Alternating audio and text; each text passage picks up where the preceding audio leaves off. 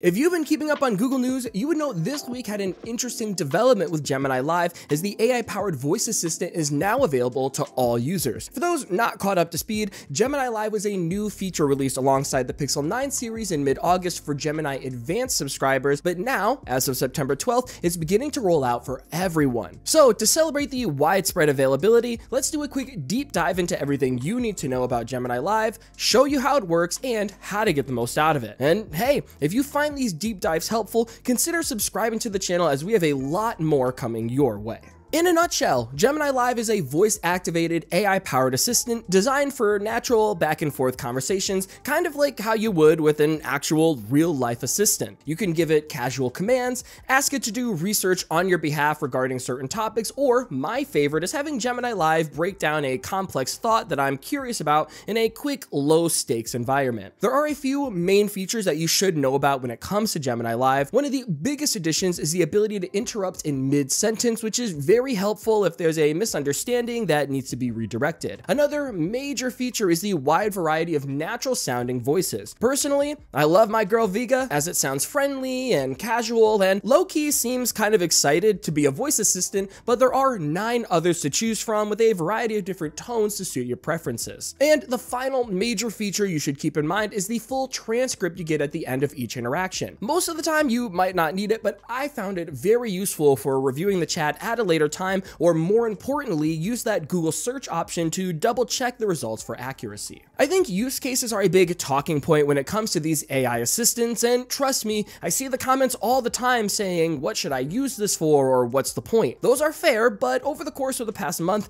I've settled into a few use cases that I found to be super helpful. One is brainstorming or idea generation. Sometimes that's in the form of finding interesting angles to write about, getting a fresh perspective on my writing, finding new video ideas, or on a personal level, getting ideas for self-care/relaxation activities. The second use case I find myself using often is for information gathering, whether I'm looking for interesting locations near me, like trails, coffee shops, museums, etc. And the best part is, Gemini typically probes for information, asking if you want to do something indoors or outdoors, alone or with friends, what's your budget, and much more, which really helps me find exactly what I'm looking for. And the third major use case is getting a ton of context or insight on a certain topic before I delve too deeply, like investing, language learning, travel plans, fitness, or maybe gain insight as to why someone would do or say something that I might not have understood. And the fourth use case that I'll just throw in here, I'd say the convenience of being hands-free while also being very conversational helps me whenever my hands are full. I use Gemini Live a lot while driving, actually, which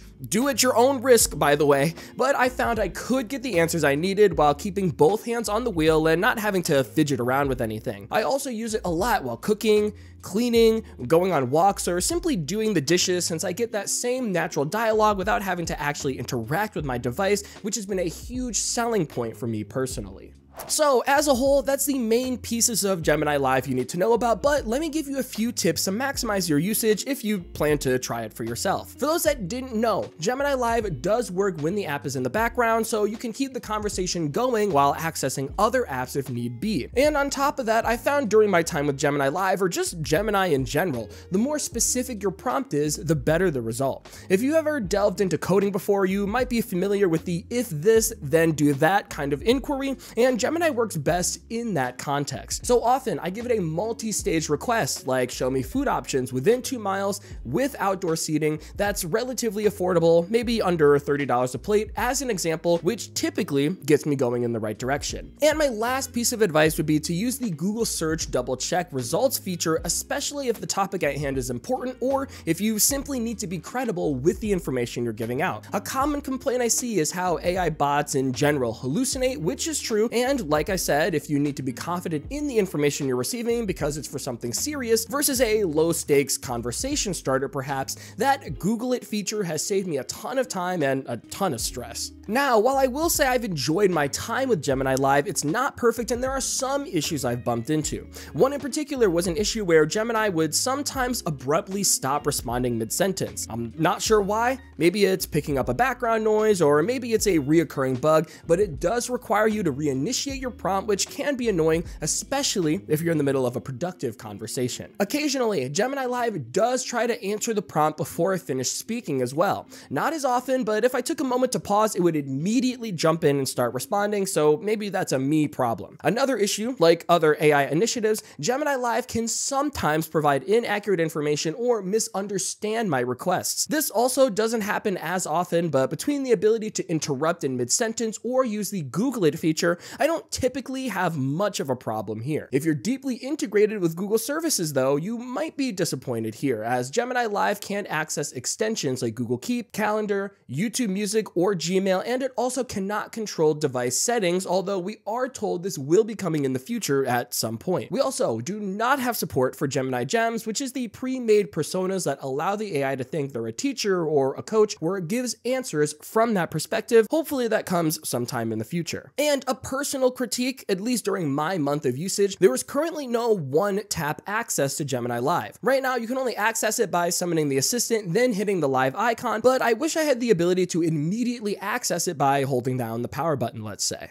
As for the future of Gemini Live, I'd say things do look good, at least from what we know is on the way. Google did say the service would have support for more language options, it will have support for iOS, and have deeper integration with Google services, so you'll be able to add ingredients to a Google Keep shopping list, create a playlist for you in YouTube Music, add events to your calendar, and should get phone utility access to operate the flashlight, control media playback, set alarms, and turn on Wi-Fi, plus many more, so that should resolve a big issue there. Not to mention, we have multimodal capabilities in development that will allow Gemini Live to see via video and discuss the environment around you, basically like we saw with Project Astra at Google I/O. And while not confirmed in any way, rumor has it Samsung and Google might be working on a pair of smart glasses, which hopefully and most logically should be running Gemini Live with video as well, something I'd be first in line for if that does come to fruition. At the end of the day, Gemini Live is a huge leap forward when it comes to conversational AI, and especially now that it's free, I do encourage you to try it out just to see what sticks out to you. I've been using Gemini on a daily basis since launch, so it felt more like a natural extension of the program to me,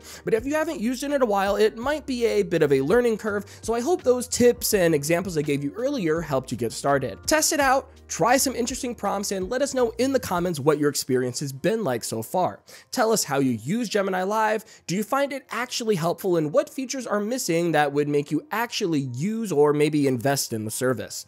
Let's chat in the comments section, as myself and the Android community would love to hear what you're thinking.